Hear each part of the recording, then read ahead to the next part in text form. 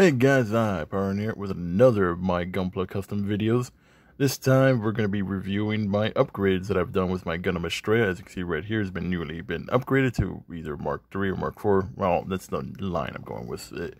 And then another kit bash right here, which I'm going to be calling Blazing Freedom or Helios Blazing Freedom, depending on, I'm still figuring out the name. But that's currently the temporary name for it. And then I got a couple other customs I got also on here. But with that out of the way, let's go with what I've done with my custom kits. So I thought, first things first, we're going to be doing is we're going to go with my GUNDAM Astraea, the always favorite of mine. Technically, this is my personal custom unit that has been upgraded since the last time we saw it here. And depending on how my editing is going to work, I'm going to try to do it before and after, somewhere around the video, around this time right now. But with the upgrades that I've done with it, I've upgraded the entirety of its torso and waist has been upgraded to Transam version of Gundam Exia. It's an older kit that I had around. Headpiece has been replaced, no longer having the red Exia head that you originally saw it. Now it's back with the old Gundam Astraea head I used to have. V-fin is still the Dark Matter one, so I swapped that out. New weaponry that I have attached to it now has 4 beam sabers, basically now blade to blade. So now I have 4 beam sabers, 3 physical blades. 1 katana belonging to one of my Barbadoses, I forget which one. The Prominence sword, what's called Prominence Ignis sword. That originally belonged to my original Exia Dark Matter that no longer exists. What's it called? That's been modified to be more like kind of like a heroic sword, heroic legendary sword. And then the other blade you can see right there is the G-Portance particle beam sword. I forget the name for it. And besides that, we also have the Dark Matter rifle, and then the good old Astraea shield. Other changes that I've done too with it is backpack wise, I replaced the old Astraea tri-point GN drive and put original GN drive that I had laying around. Well, the Astraea ones that I had, along with attaching the Avalanche unit, or at least the prong unit for the backpack. It's not the full backpack system of the Avalanche, it's just some parts of it, because I kind of liked having the blades on top. So it's now got 4 beam sabers. Other things I did with it as well was give it a new painted coat. As you see right here, it is more brightly red than before, as I did want this to be more majestic, more hero-like. What's it called? And overall, it's looking good. And then finally did the thing that I've been wanting to, because the other problem I had with this for like the longest time is the Prominence sword, the Buster sword that you can see right there. I've been trying for the longest time, trying to figure out how I'm going to attach this thing to. And a lot of the ideas I had, the other problem was the backpack attachment, being the GN drive or whatever I had onto it, was always blocking it. So I was like, ugh, how am I going to attach this thing? So I decided to do and make a sash or holster sash. It's like one of those things back in the oldie times when medieval knights and whatnot used to have. You can see right there, little black piece right here. This right here is basically just me modifying some electrical tape that I decided to mod and bend carefully, then twist around and whatnot, and boom, basically just wrapping around the waist while also going a little bit more to the left side, and then make another hole right there so the sword can slide in, and boom, now it has this holster that goes sliding down. It's a temporary thing. I'm still going to try to figure out whether or not I want to keep this, or I'm going to try to get myself some leather and then modify from there, since leather is a little bit much more better use for this, and I might try to do that later down the line. But overall, my Astraea looks beautiful and nice. I might really like it. I kind of did this because I kind of been wanting to go back to base Astraea, because what's cold. I really been in the mood, especially with like last week. Was it last week or was it a couple days ago? Bandai reissued or issued the base Gundam Astraea with a new giant sword, and then reissued the both master grades, and reissued the master grade Gundam Astraea Type F with all of its arsenal. That's the one that the high grade has with all of its arsenal. Not the real grade, because I do own the real grade, and the real grade is kind of a disappointment. Not disappointed in the build, more disappointed that it doesn't come with all the weaponry that I was hoping, because the high grade does, which I'm happy with the high grade. The high grade we did see a bit, but I'll show you the high grade, or my new high grade version, right? You see right here. Though the high grade version has different weaponry slots, so because I was going to originally put it back to its old weaponry style, but I was going to do that later. But overall, my gun Astraea looking good. I was gonna like take out all the stuff that's gonna have, but overall this is mainly just the looky look. Like, well, like I might do like a full breakdown of this later down the line, or maybe another day I might do that full breakdown. But overall, this is just an overview of how the kit looks right now. Now, going for my GUNDAM Astraea, we're gonna go with the other one, the kit bash, because this right here is not a kit bash. This is an overall custom unit. Now let's go with the kit bash. And now we have here the kit bash kit. Has been actually custom a little bit, well, custom painted. But overall, this right here is what I'm going to do for the meantime, the Helios Blazing Freedom. This right here is basically a kit bash of the comic burning Gundam, the Gundam Helios that we got from the Battlelog kits, some parts of my Tri-Burning, and some parts of the Freedom, of my original Strike Freedom. And then repainted in crimson color, shiny metallic crimson color. You can see right here, swords a little bit going off. And the idea for this was, I long since customized other kits, so I kind of like kit bashed some other parts, gobble up for other reasons, whatnot. So all that I have left was the the waist of the comic burn. So I was like, I kind of want to modify this because I was originally going to do like a whole samurai style with the comic burnings, was the way the waist was going, but that didn't pan out. So I was like, I left it there for like a long time, and it was always staring at me. It's like, do something with this. So I did, and eventually last night, what was the last night? Yesterday or so, I did. So I grabbed the parts that I needed, took other parts that were around. I was going to try to find the left hand of the comic burner, but I never did. But overall, I basically just grabbed the Helios torso part, ripped it apart, repainted everything, sanded everything. You can see right here, there's still a little bit, you can see on the waist and whatnot, a little bit of like the dust of the red is kind of going around, which is fine. I'll probably repaint the white later. What's it called? No, the legs are technically still missing the front particle parts. They're somewhere around here somewhere. I'll find them eventually later. Either way, I re-chrome or repainted everything with the metallic crimson. Everything looking well. Backpack here as well. Let's try to take the backpack art without breaking this. The other thing was this is the torso part of this time, like still like fallout and whatnot. But the sheath and blade got repainted. Everything looking good. Because for those who buy Gunpla, know that sometimes a lot of the blades are just plain whatnot. The comic burning's katana was plain white. So repainted everything. Repainted it with metallic silver. Metallic chrome. Not chrome. Crimson. The gold. And overall, looks good. Looks how a katana should be. And the sheath right there also painted with crimson, gold right there. Well, not bad.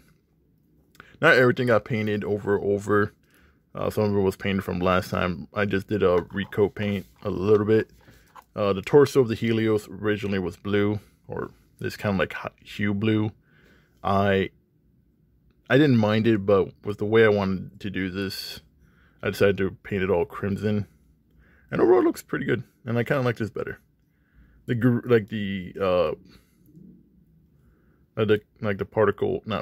clear blue and the clear green actually works well, complements. I was going to do some paint on the head, but I decided to leave the head for the meantime as is. So I kind of want to do a little bit more. I kind of want to give more of an idea of what kind of color scheme I want to give the head. So in the meantime, the head's going to stay as is. The shoulders belong to my Tri-Burning, which no longer exists at RIP that one. I'm going to get another kit of that Tri-Burning because I do want my original mod kit back. But yeah, overall, for a kit bash, not bad. It actually looks pretty well. It actually kind of looks like, an official kit. Then with the Freedom wings attached there, so it can add a flight unit. And overall, actually is a great unit. Looks actually pretty nice. And for the most part, you won't even notice this thing actually was a kit bash. Almost all the parts kind of fit well, minus the left hand. But then again, sometimes asymmetrical is always good for a lot of these kits and whatnot. I was gonna try to find some weaponry for the Strike Freedom, but I never did. So any range weaponry I'm gonna try to put onto this. I'll probably do it later. I may replace the side skirts for some of the strike ones, or some of my other Starbow strike parts I have, so I can attach, you know, beam sabers on this, so this can have more weaponry, but we'll see how that goes. This is a kit bash. This thing's not done yet. I still have a little bit more ideas I kind of want to do. Now let's go with the other 2 units I still have that I was working on. And now we have here my 00 Archer. Actually, right here, this right here is, like I said, another kit bash kit that I had around. I originally gobbled up my GN Archer, which, again, another regret that I do have, that I kind of want to get another kit of.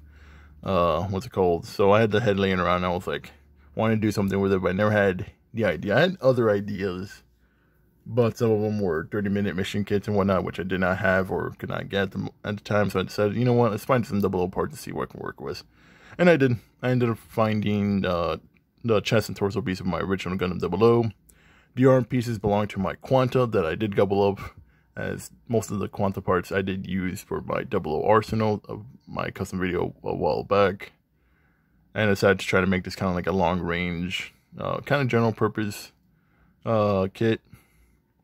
So left shoulder has the giant busted sword for the 7 swords, as this thing technically doesn't have 7 swords.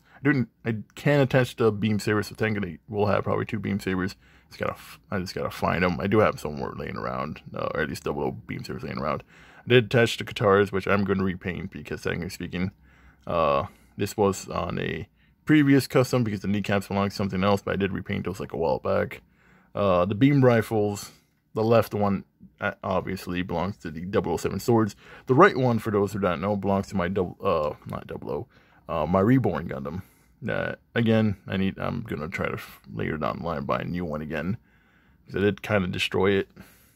I did have to do some modifying on this one too, because the GN Archer rifle does not attach at all, so I had to do some sanding onto the kneecap parts right here. You can see right here, they're like to make an indentation right there so the thing can fit on there, so it can work well, and also cut over here so they can fit on the arm, so there will be no problem at all, which was a good thing.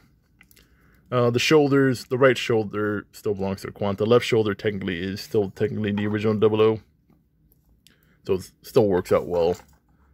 The legs are Quanta legs. The arms, or at least the torso arms from here, belongs to my Quanta. Left side is the original 00. Right side still Quanta. The GN drives belong to my other 00 Gundam I technically did get. Overall, not a bad kit. The red might be a little bit, I might do some more sanding and whatnot. I might do a little more clear up work. But overall, I do like how this kind of came out. I'm not fully done with it yet. I'm trying to debate whether or not I want to do a different backpack attachment or whatnot, because I was trying to see if I could try to get myself the resin kit of the Exon swords and see if I can try to attach this onto this. But we'll see on that. But now let's go with my last custom unit that I was working on. And let's go with that one. And last but not least, my Blue Striker. This right here is my formerly striker, gem striker that I use for kit bash whatnot, because a while back before Bandai decided to eventually make this model kit, the Slave Race ground type Gundam. What's it called? I wanted to make my own, but didn't have the parts, and the parts I would need to couple up were using I needed to buy a gem striker, which I did do. So I took off the head, modified it on one of my gem ground types, and boom, made that. That kit eventually disappeared and whatnot because I ended up doing some other stuff. But regardless, the entirety of the body was left with basically without a head. And then my Blue Destiny unit, which I originally did have, kind of used up for other parts and whatnot. And then I ended up buying the Revive Blue Destiny, so my old Blue Destiny kind of went out of the way, used up some of its parts for other stuff, and boom, I really didn't have anything left. So basically I decided to like take the old Blue Destiny head and then attach it onto the Gem Striker, repainted the blue, and boom, new Blue Destiny unit with more armor. And basically just I just painted to like more dark blue just to keep the like whole Blue Destiny seam and whatnot, because it still has the head, still Gem Striker. The machine gun and the shield are still the same. The only thing I did add to some more attachments, I did add some thruster units from the Alex. Oh, sorry about that. Oh no. Everything's falling apart. Sorry about that. The camera decided to fall. Don't worry, everything's fine. Let's stop this because this thing was actually the cost for it. Overall, I did thrusters. I did modify the thrusters right here. So what's it called? These are able to move a little bit. These thrusters belong to my old high-grade Alex, which, again, another kit that no longer exists that I use for kit bashing and other custom parts. And then, last but not least, in order to attach the striker dual blade size thing, I did drill into a hole and did attach like a peg piece right there. You can see right there. So this thing could be attached onto the backpack, no problem at all.